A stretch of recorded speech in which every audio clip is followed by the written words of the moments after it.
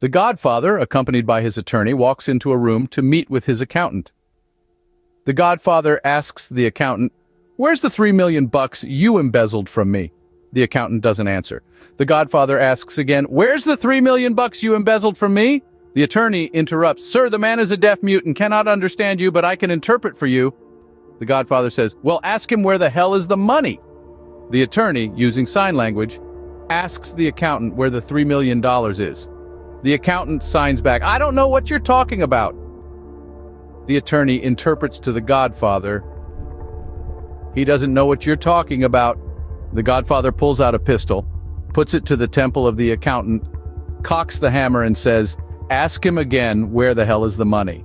The attorney signs to the accountant, "He wants to know where it is." The accountant signs back, Okay, the money's hidden in a suitcase behind the shed in my backyard." The Godfather says, "Well, what did he say?" The attorney interprets to the Godfather, "He says that you don't have the guts to pull the trigger."